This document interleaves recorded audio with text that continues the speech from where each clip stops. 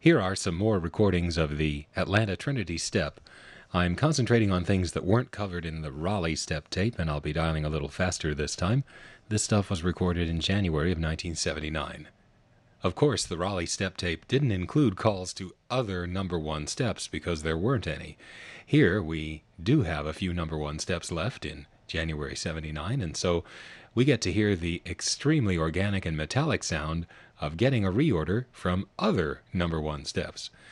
First, I'm going to call the Drake step in the Eastlake Central office. I'm dialing a vacant level. I'm dialing 372. There is no Drake 2.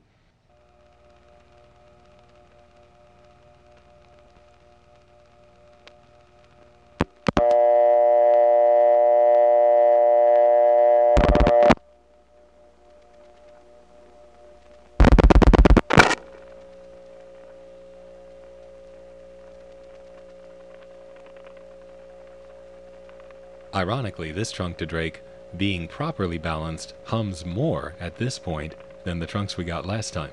And that's just because the selector on the other end is using unbalanced power, so it ought to hum at this point.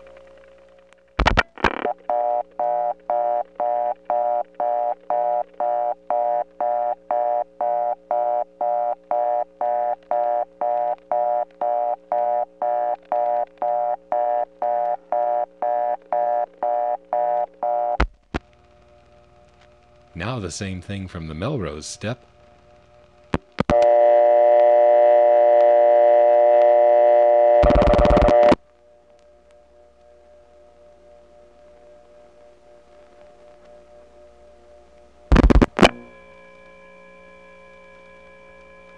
Such a metallic organic sound on this trunk. You really have to string wires between offices and have repeaters on them that oscillate and unbalanced power to make the hums come in to create something like this. It just doesn't happen if you build a network up with software.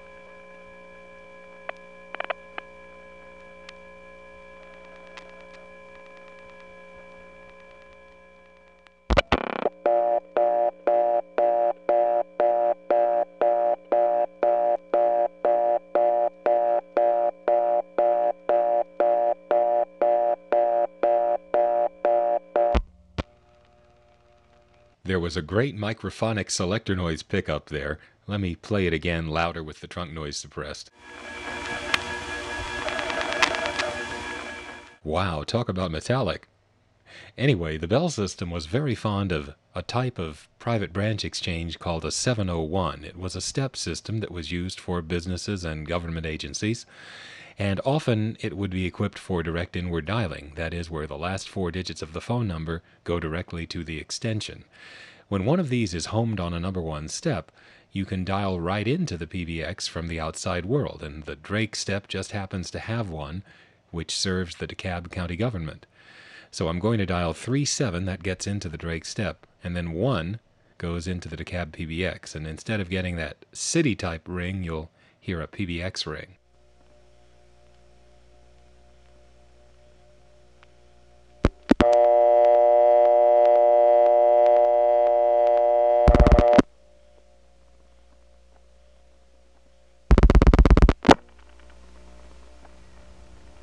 Having dialed 37, we're on the Drake incoming selector, and you do hear the signature reorder. But when we dial 1, that puts us through to the PBX, and the reorder goes away.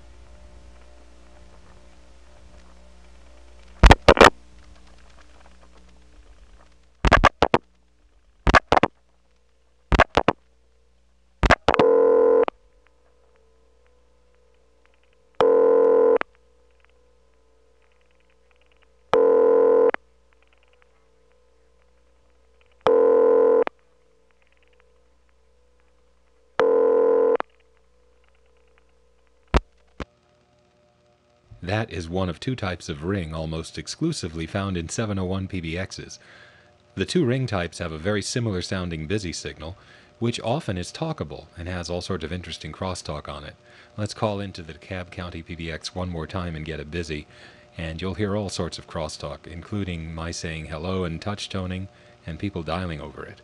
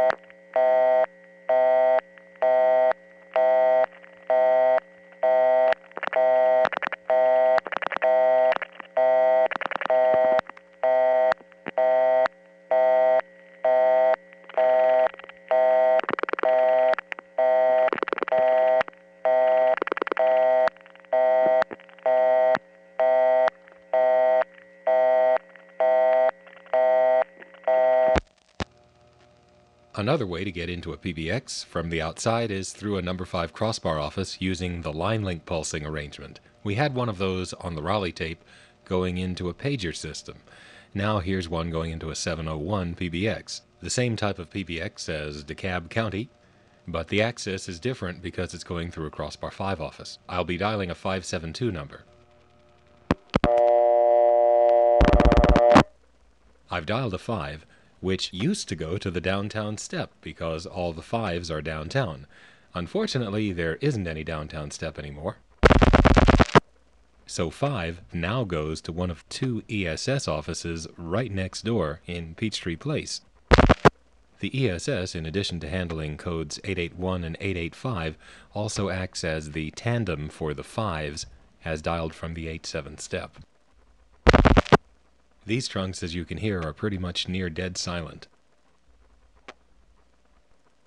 Just a little subtle distant dial pulsing. When I get to the last digit, the ESS will call the crossbar 5, MF into it, and then cut through. Then the crossbar 5 picks up the line link pulsing arrangement and starts dialing into the PBX. That goes bump to la.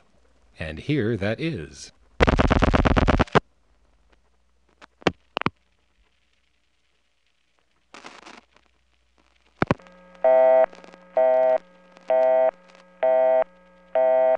Boy, all that explanation and I just got a busy signal. I'm beginning to think that maybe I'm having bad luck with phone calls. Is it just me, or does it seem like most of the phone calls I make don't complete? I don't know. Anyway, here's another call to that PBX. I won't talk while dialing this time. You'll notice after I dial the last digit, again you hear that bump-tla, which is the ESS cut through followed by the crossbar 5 picking up the line link pulsing arrangement. Then there's a silence while the 4 digits are dialed out, and then finally, to tick, it goes into the PBX.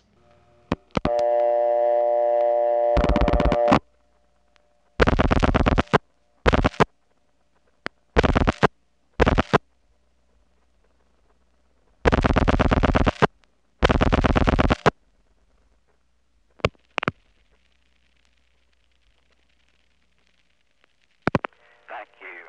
This is a recording.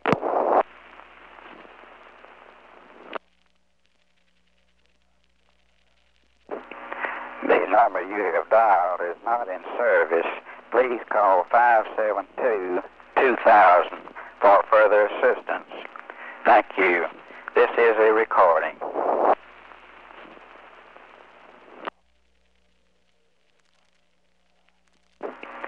The number you have dialed is not in service. Please call 572-2000 for...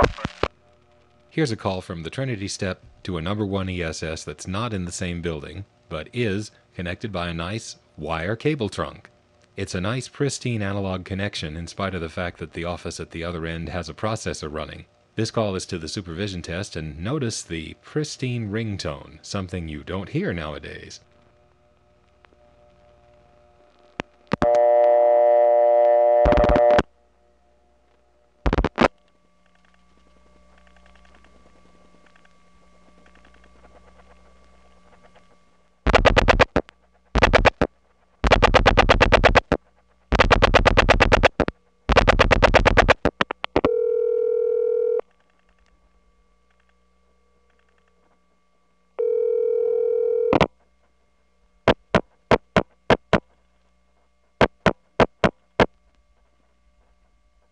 Since I'm calling from a step, my hook switch can still affect the trunk going out. So if I flash, it'll tell the ESS to recycle the supervision test. It'll pick up again and then flash a few times.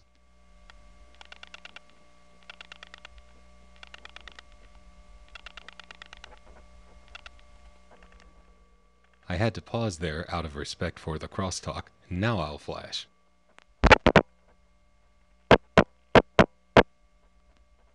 And I could do that over and over if I wanted to, but not today.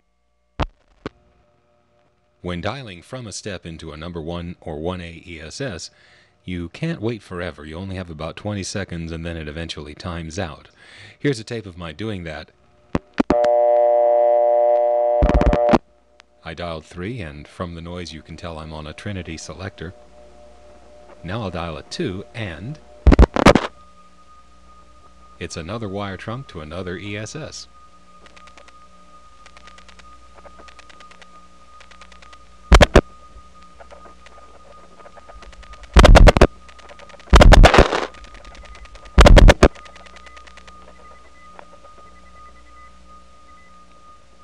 Now that sounds like some sort of interesting interoffice signaling protocol where it uses a tone to communicate from one side to another.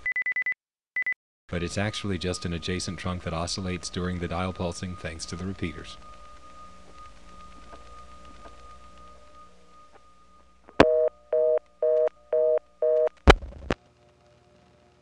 The ESS actually gave me 21.5 seconds after my last digit before the reorder came on.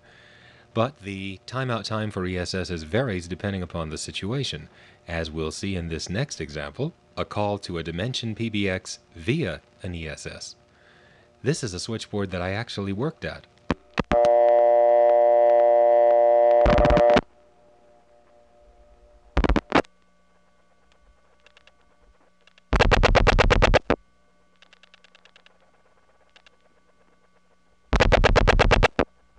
When I dial the last digit, the ESS will dial 4 digits into the dimension PBX and then cut us through with a boom noise. You'll hear the trunk noise get really loud because it's a very resonant trunk in a group of resonant trunks, all of which are singing in the background. Before I finish dialing, take a listen to the background noise on this trunk. It's going to increase when we cut through.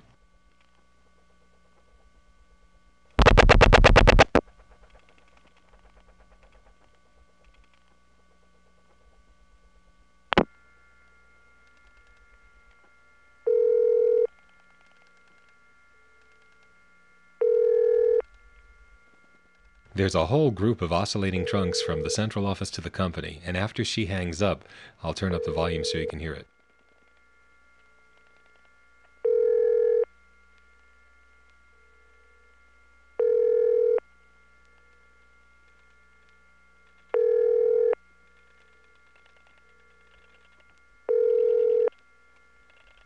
Good afternoon, Lanier.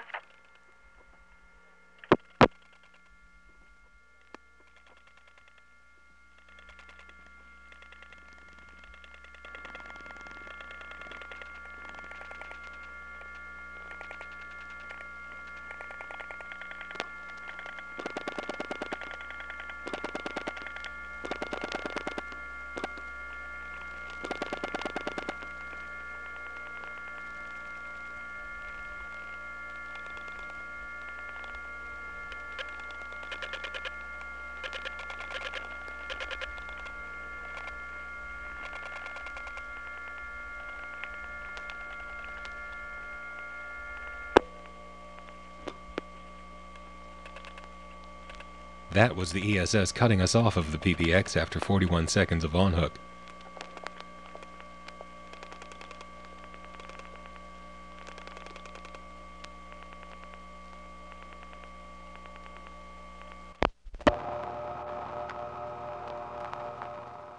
With the Dimension PBX, the Bell system introduced a new tone to the network. It was used within the PBX for invalid dialing sequences. On very rare occasions, you could get it from the outside, as in the following call, which goes through an ESS again.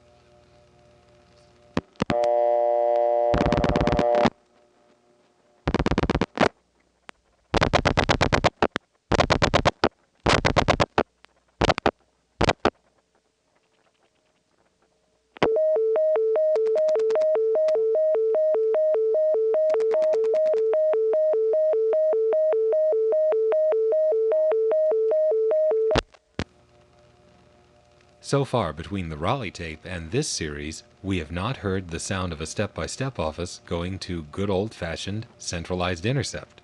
Part of the problem is that in Raleigh and in Atlanta we have AIS, so using the magic of editing, and please don't try this at home, here's what a call to a disconnected number would have sounded like in the TRinity step in September 1970.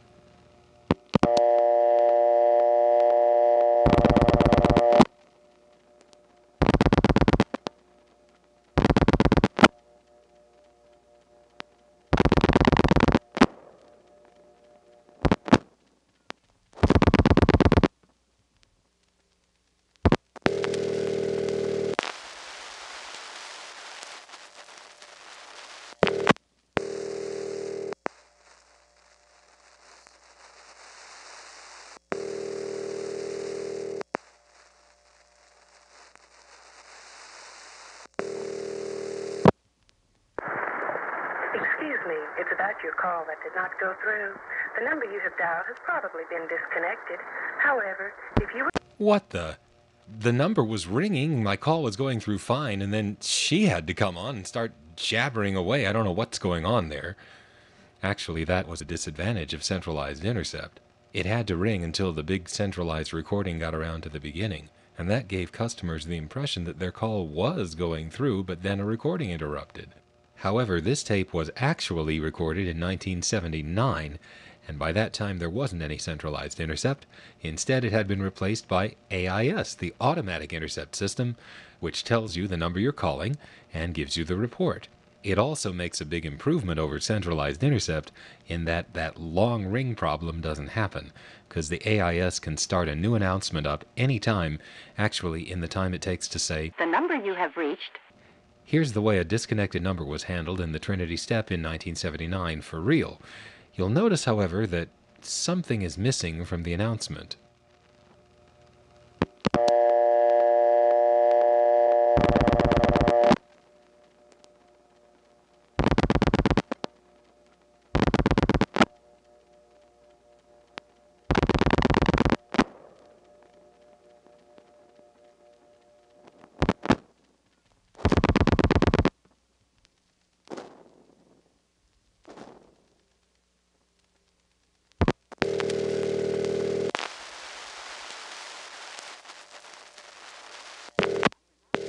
The number you have reached is not in service.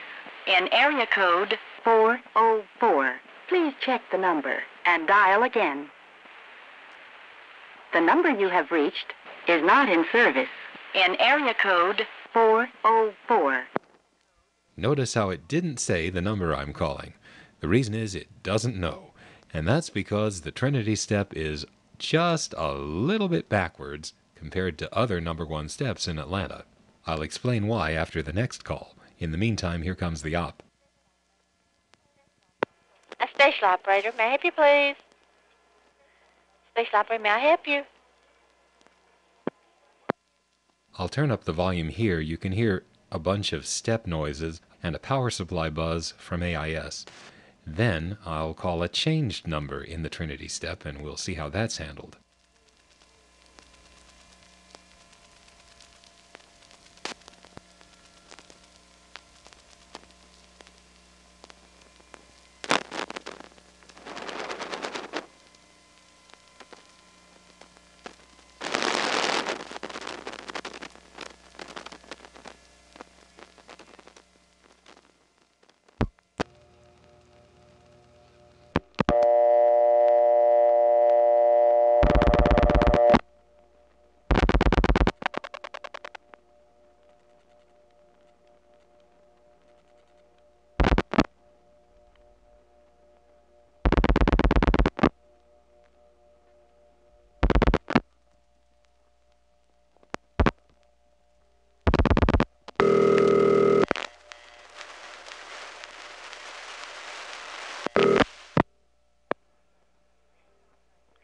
Station operator, the number you're calling.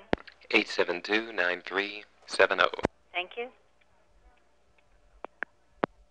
The number you have reached, 872-9370, has been changed to a non-published number. 872-9370 has been changed to a non-published number. Hey, don't blame me. It's not my fault. This was actually the number of a payphone that got changed, because they were changing all the payphones in this neighborhood from TRinity step to the ESS next door, so it had an 88 or an 89 number instead. But you notice the operator had to ask me what number I was calling before the AIS could then give me the report on it. Station operator, what number you dial? So what's with this operator intervention anyway? Well, it's because TRinity step does not have automatic number identification equipment. Now, most of the number one steps in Atlanta and all of the panels and crossbar ones in New York had a system called ANIB. Its job was to pick up the number you were calling from when you were making direct distance dialed calls and send it forward to whatever tandem office was acting as the CAMA center. CAMA is centralized automatic message accounting. Well, in STEP, that automatic number identification equipment is also used to tell AIS what number you're calling. But if it ain't got it, well, it ain't got it. So not only did intercept require operator intervention, regular long-distance calling did as well. This is what a long-distance call sounded like in January 1979.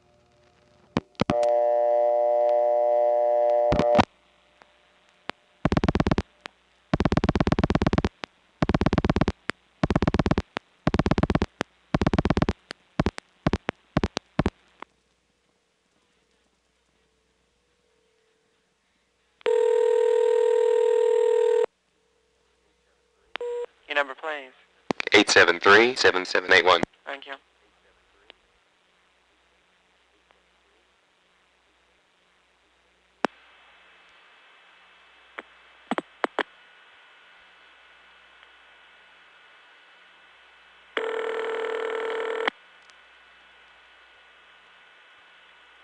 J2 assistance, what, please? Say, John, The name? do you have a John Smith there on 1st Street? On it, please. First Street? No, I don't have a listing for John Smith on First Street. I wouldn't want to ask you, how many John Smiths do you have there? 6. Oh, really? What are the streets? I have Coburg and Glen Road and Milliken Drive, Elgin Road and City Line and Alvic Place West. Well, no, I don't think any of those are it. No. Thank you. You're welcome.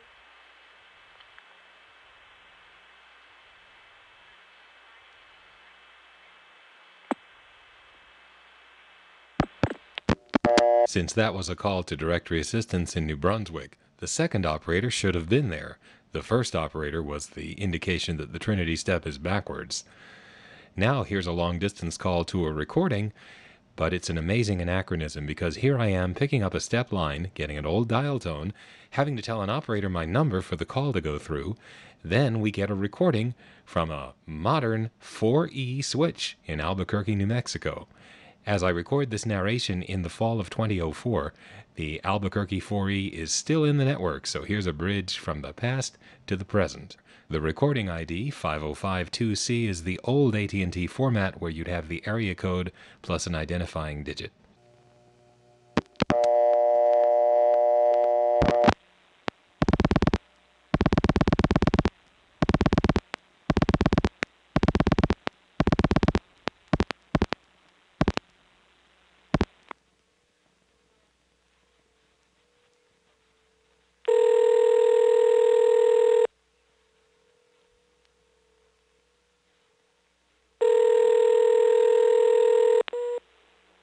Your number?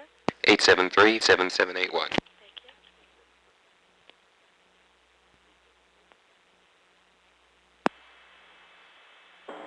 We're sorry, your call cannot be completed as dialed. Please check the number and dial again or ask your operator for assistance. This is a recording, 5052C.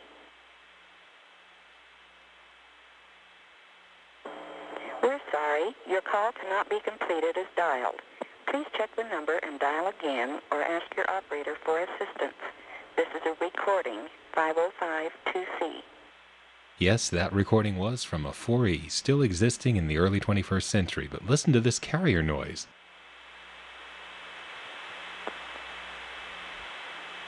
That's the sound of old-fashioned long-distance carrier through a particularly crappy early form of T1 carrier. Ooh, I managed to drop the long-distance call and keep the crappy T carrier, so let's listen. Nah, let's not. Long distance from the Trinity step in this part of the 70s was especially annoying, in spite of the fact that there was a perfectly good long-distance center located only 3 to 5 miles away, right downtown, that they could have had nice wire trunks to. They had to ship it all the way out to Conyers, Georgia, to the Rockdale office on that lousy 1973 T-carrier. It was terrible because you couldn't connect to the long-distance network without going through that crap. It was so bad that once when Ben was calling in to a conference in my Trinity Step office, I could actually hear that lousy T-carrier on the line from Rockdale, even though the volume on the conference was extremely low. But hey, it came through anyway. This next example of terribly backwards DDD contains some nice sounds. We don't get such a bad T-carrier trunk when we dial 1, and it goes to a vacant code recording in one of the Pittsburgh 4A crossbar switches, a major tandem office in Pittsburgh. Due to a peculiarity of the way the recordings in the tandem worked, you can actually hear the ANI-B tones of a Pittsburgh area subscriber coming in to the recording right before it starts. You'll hear 10 tones, that's key pulse, a leading 0, the phone number, and then the start tone. It's a very pretty sound, and it's the tones that the ANI-B system sends down the line from the end office to the Kama Center. This is the same sort of tone sequence that you heard on the Hempstead conference tape, when tones would spill onto it there. Again, that was the ANI-B system that this Trinity Step ought to have. Hello?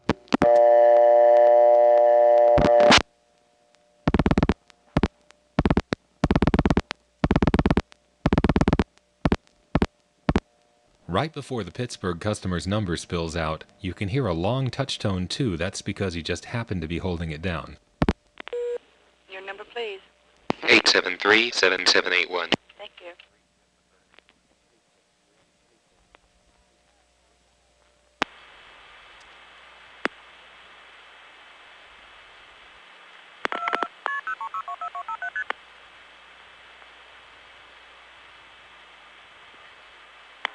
We're sorry, your call cannot be completed as dialed. Please check the number and dial again or call your operator to help you. This is a recording 4122.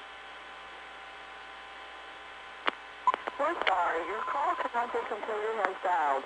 Please check the number and dial again or call your operator.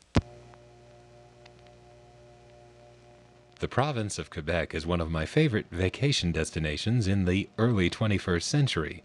Back in the 1970s, when this recording was made, I didn't appreciate it as much. I didn't realize just what a beautiful place it was, how wonderful the people are, and how friendly they are if you but try to speak French. You don't have to speak it well.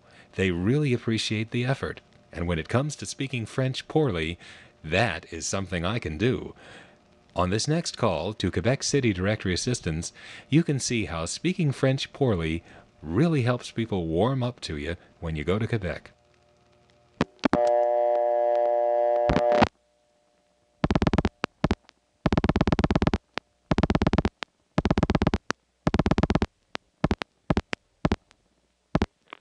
May I have your number? 873-7781. Thank you.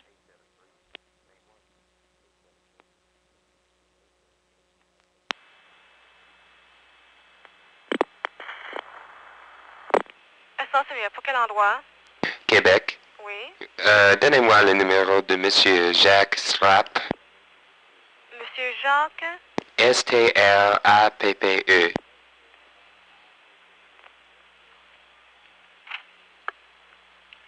C'est S comme dans Simon? Oui. Strap.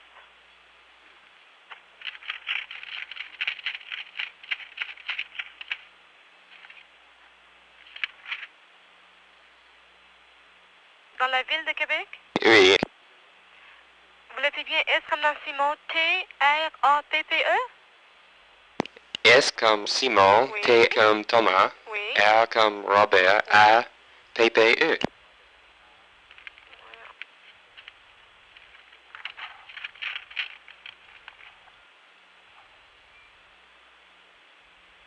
Je regrette. À Québec, le nom de famille S-T-R-A-P-P-E, j'ai absolument rien à Québec. Il n'y a pas de Jacques Strapp à Québec? Jacques Stratt à Québec, j'ai rien. At this point, I switched to English, and, well, you know what I said. I basically said something to the effect of that if there's no Jacques Strapp in Quebec, perhaps the men there are experiencing a bit of a support problem. Pardon? Oh boy. Pardon, monsieur? Didn't realize I hadn't grown up by 79. Hello? Oh well, hopefully pardon meant she didn't hear me. Hello? Hello, monsieur?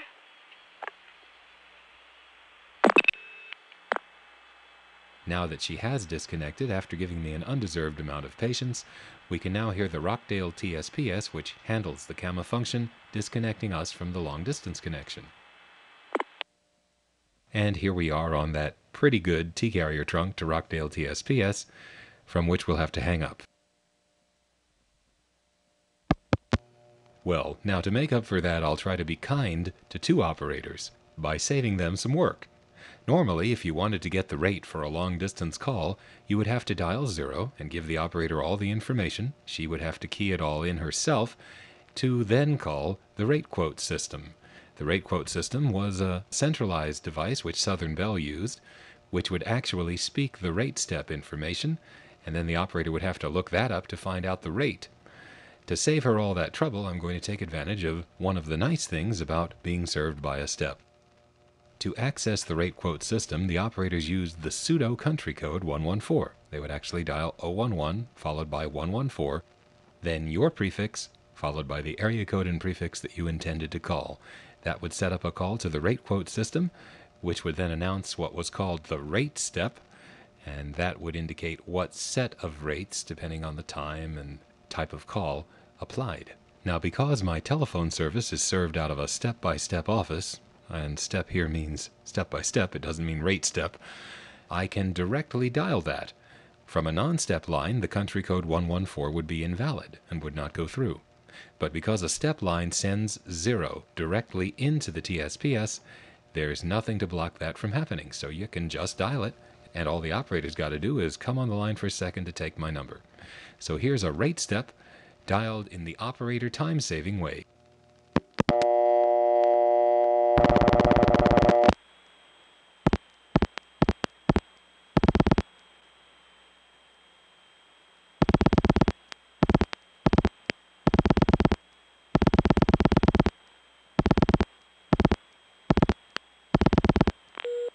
Your number, please.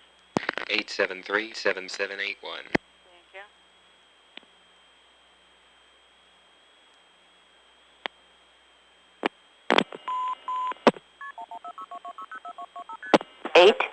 Rate, step 87. Now that, including the tones, is what you would hear if you had the operator do it. But since I dialed it myself, the operator didn't even have to be on the line. TSPS will now time out, and this trunk goes back to dial tone. Another thing the operators had to use the rate quote system for was to find out whether coin phones existed in a particular exchange, and also to find out the routing code for reaching the inward operator in case of needing to get assistance with calling that exchange. So again, we're going to be hearing the same thing we would hear if we were placing a call with the operator on the line, except because I'm dialing the RQS directly, all the operator will have to do is come on the line briefly to take my number, and the rest of the work she doesn't have to do. In 1979, when these recordings were made, the coin check and routing inquiry was accomplished by the operator dialing 011-114 and then the area code and prefix you wanted to check for. So rather than having her do it, I'm going to do it.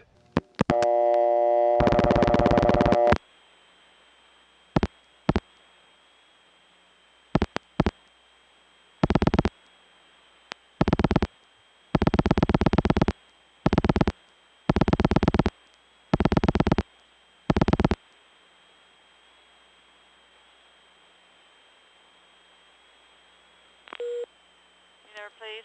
873-7781.